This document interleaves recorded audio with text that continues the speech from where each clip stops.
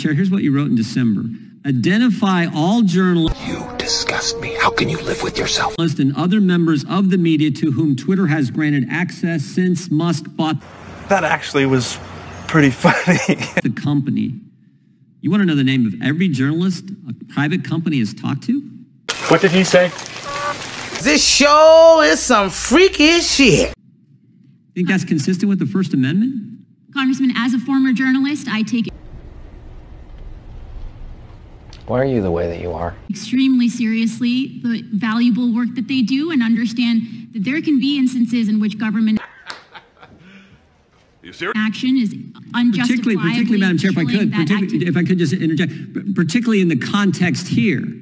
Justice, 1, 2, 3. It's bad enough if you got government asking a private company about who are the journalists you're talking to, you name 4 of them and say, we want that. Well, which is it, young feller? Nope. The other names of any journalists you may, in fact, be communicating with. That's bad enough. And I think a threat to... Not going to be a mule. I got something to do. I got to go do boom, boom.